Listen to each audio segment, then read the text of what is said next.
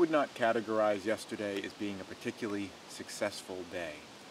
The Dakota fire hole worked fine, but that device that I made for distilling the water, it worked in the end. I ended up shortening up the metal tube a little bit so that I was able to get the steam going through. I think there was too much pressure with that much tube there, and a lot of the steam was escaping through the cloth I shoved in there.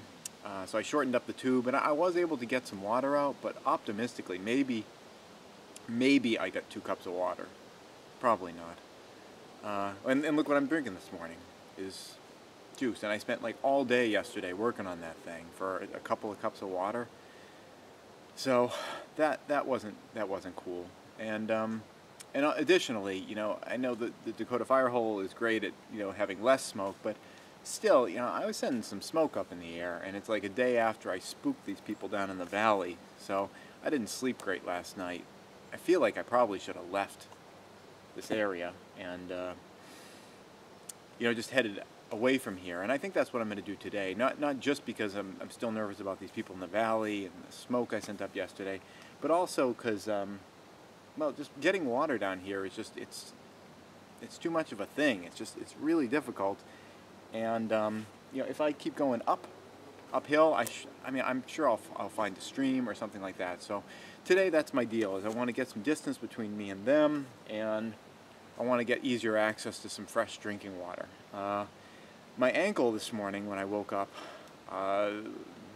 was pretty swollen. It still is swollen. You know, I'm trying to keep the weight off it as best I can, but you know, just out and working and stuff like that, it's hard to be completely off it. And especially if I'm going to be hiking today, this walking stick, as great as it was yesterday, it's not really cutting it. So I'm thinking what I need to do today is I've got to make some crutches that I can really get all the weight off this leg, because I can't afford for this thing not to heal pretty quickly. I need this leg back. It is not working out, not being able to use it. So that's the first thing I'm going to be doing this morning, is I got to make crutches and then get the hell out of here. The most important factor in making crutches out in the wilderness is kind of luck. It really all comes down to finding a tree that has a nice spot for putting underneath your arm. Because most branches, they come out at kind of a severe angle, and it'd be a real pinch underneath your arm. So when you're looking for something to use as a crutch, it's really critical to find something that has kind of a wide opening at the top that can fit underneath your arm. Oftentimes trees that are injured or have an injury in the past and have kind of grown in a strange way will have kind of a nice soft shape at the top. And that looks like the case with this maple tree here that I found. It looks like the top got broken at some point, and the way the branches kind of grew after that, they're a little bit more open than, you know, they would normally otherwise be. There are certainly trees that will have an even better feature than this, but for now, I think that this thing is going to, you know, it's pretty good, so I'm going to start with this guy. Once you select the tree, you know, just want to chop it down and make sure that you make it extra long, so that you make sure you don't, you know, cut it a little too short on yourself. You can always cut off more, but you know, you can't really add more onto the tree very easily. And I'm just going to go over this using this wonderful tool, my kukri machete, which I'm so glad that I brought along with me, to clear off all of these extra branches. And I want to make really certain that I leave this and this on here, because that's what's going to support my arm.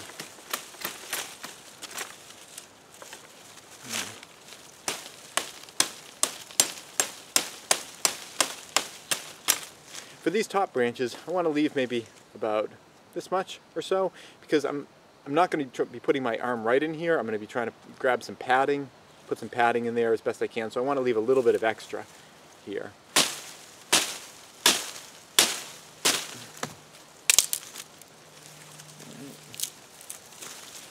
Yeah, this would be a little easier if I had a chopping block.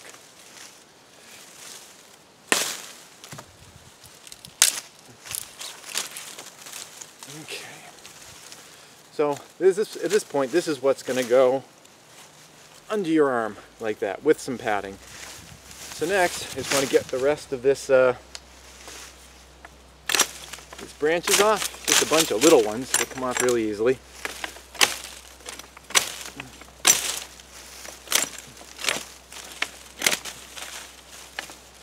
Okay,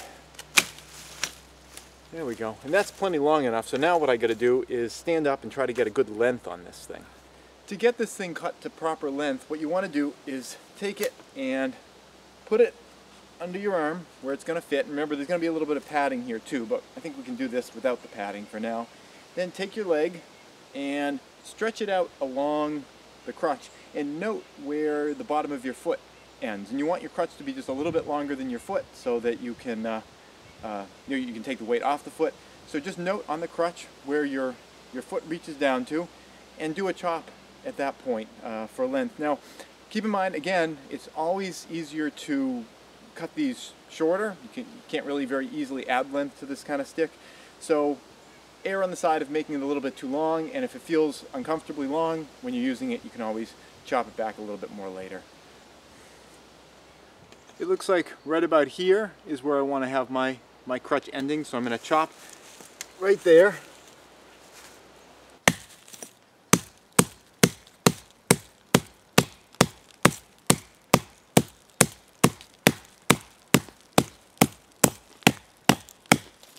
It's probably good enough that I can just snap it at this point.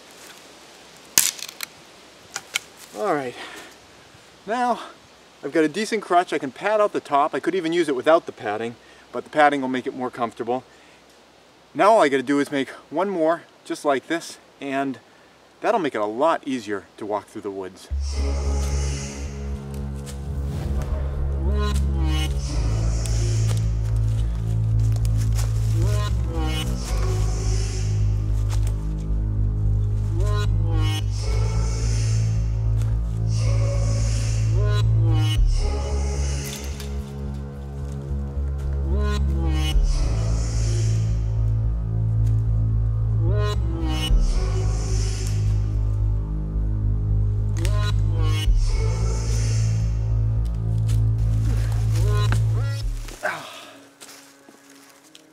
That's not the most enjoyable walk that I've done in the past month or so. These crutches are really helpful, but just going over this uneven terrain, my foot is catching on things. You know, oftentimes one crutch will go down into a soft spot. It'll destabilize me. And also, I never ended up padding these out. I had some cloth that I could have, but not padding them out. Also, I wasn't able to reinforce them. I think that was a mistake. I'm going to make some other ones and actually pad them out to help hold them together, because they're splitting just under my weight. So live and learn. The reason I was reluctant to do it is because I've got some cloth, but I didn't want it to get all mangled up on these, because it's like, you know, clothing and stuff that I took from the house down there. But yeah, overall it just sucks being on your own doing this kind of stuff. I'm kind of missing Monica now. I've had the radio on. It's on the last frequency she was calling out on. Just wondering if I will hear from her or hear from them and I can ask about her. Whatever. I'm just wondering how she's doing. It just sucks to be on your own doing this stuff, because, like, you know, any little thing and there's nobody to... Prepper Potpourri from West Michigan. I'm trying to contact with anybody in the area. Hey, this is Praxis Prepper. I am so glad to get somebody on here. I've been trying for the same time every day, just hoping. Occasionally I get a little chatter, but we haven't been able to connect.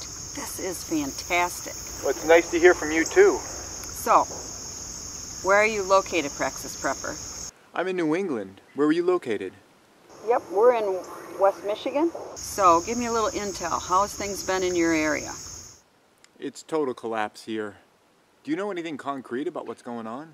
Well, we don't know a lot, I have to admit. When the AI event happened, that's what we call the alien invasion, we were here at home. We were babysitting both of our grandkids, and my youngest son was at home with us, and all of a sudden looked up, saw these ships over the metro area, very confused, and then had to be an EMP. We lost electricity and gas and water, just all at once. Now, the mothership seems to keep over the metro area, and occasionally we have seen some firing at certain areas, and there seems to be a lot of smoke coming from the metro area. We do know a little bit about what happened there because my oldest son and his wife and his daughter live in the metro area, and they were able to escape what would take maybe a day to walk here. Took them actually almost a week because they were so careful trying to avoid any contact with other people, and of course with those little drones. Now my grandkids call the drones the minions, so that's what we call them, with the little minions. We have noticed that if you freeze in place, the minions seem to leave you alone, but we try to keep more in a wooded area. Anyway, Kevin said that in the city it's really, really bad. Something has happened, so there's been some gas explosions. Don't know what that was caused by. There's been a lot of fires, and that could have been from, you know, people using candles and caught on drapes or whatever. And there's a lot of people just roaming the streets. It's pretty scary there. He's very glad to get out here in the country. You know, I'm a prepper. I should have been prepared for this. And, you know, no matter how hard you try, I don't think you're ever prepared for an event like this. I had enough food storage for a year or possibly longer for 3 people, which is my household size. But now we're up to 5 adults and 5 children, and I'm hoping to make that food supply last at least 3 months. And that really changes the game. So we are really busy foraging and doing a lot of activities trying to extend our food. So this is one of 2 traps that we have. This is a have-a-heart, and I love this one the best. It's really easy to bait and set. And 2 nights ago we caught a nice big fat woodchuck, and last night that was woodchuck stew for dinner. So I'm going to be baiting you again and hoping to catch a brother or a sister. Now I wish we had more of these traps. Now we've been using our sun oven a lot for cooking, but also for dehydrating. Both my sons were foraging in the woods and found a bunch of morel mushrooms, so we dried them here in the sun oven. So here are the morels, all nice and dehydrated and put in a jar, and hopefully we'll have them this fall when food gets a lot scarcer. And I really miss refrigeration. You know, we take things so for granted, but it's so nice to keep something cold. And of course, I miss a freezer, but just refrigeration would be nice. So this is what we've done. We, down the creek a bit, where the spring feeds it, we've put in a big cooler. It's not a Sub-Zero, it's a Sam's Club Sub-Zero knockoff. And we immerse that, but water can't get in, and that has really helped keep things cold, and so far it's working great. And the chickens, that's something else to think about. I always have enough feed and cracked corn to last at least 3 months, but here's my concern: if this AI event happens all summer long and into the fall and winter, what am I going to do in the winter? I mean, they can't forage. So I have one of these cages from an old fruit tree that I made. So my husband and I are going to use this and make a temporary pen that we can move around for our 5 chickens, so they can get a lot of good earthworms and green grass and other weeds, and hopefully supplement enough of their feed that we will be able to keep our layer mash and our cracked corn for the winter in case this still is going on. Oh yeah, and that's the other thing. I have never walked around outside or inside always carrying.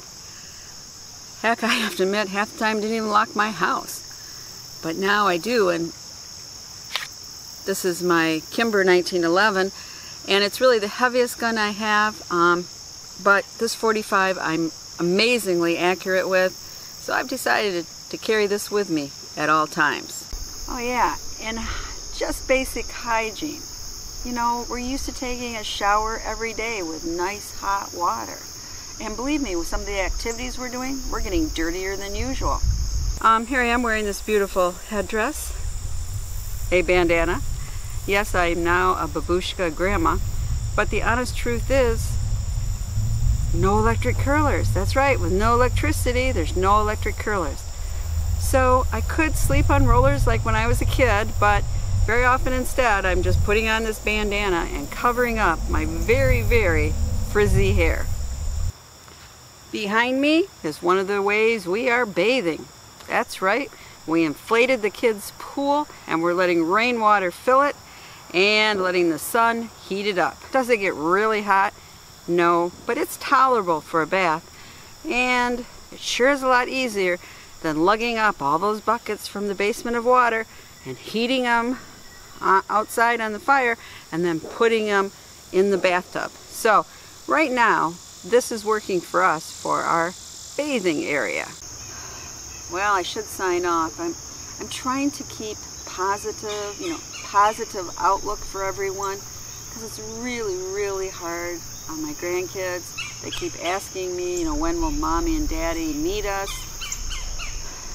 And I just have to say, they're at home and they're safe in their basement, and that's where they need to stay. But I don't know if they're safe. I can only hope, and my heart just aches. And I'm a prepper, so we love to be in control. And here I am. I know nothing about the AI. Who are they? Why do they come? What do they want? How long are they going to stay? Will they destroy all of us? Oh, I'm telling you that not knowing can drive you crazy. So we can only do our best. And I really appreciate this talk and being able to talk to somebody else. And I hope we can kind of establish a network where we could all check in, maybe at a certain time. Well, thank you, Praxis Prepper, and be safe. Good luck to you too. So that's what I'm talking about. They got a group. There's something to be said for that. Well, I don't think those people down from town are necessarily following me, but better safe than sorry. I'm going to try to put in some more hours of hiking before the end of the day.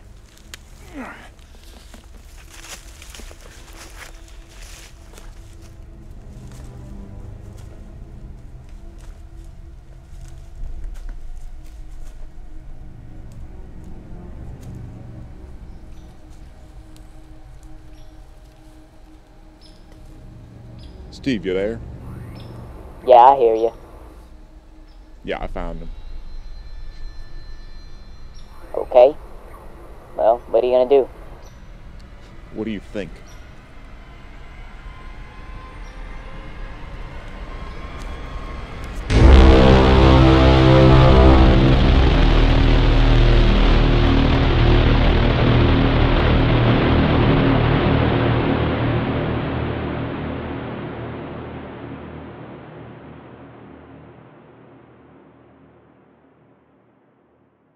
Please subscribe and tune in every Friday at 4:30 New York time for a new video. And if you'd like to support this channel, you can do so both through Patreon or PayPal.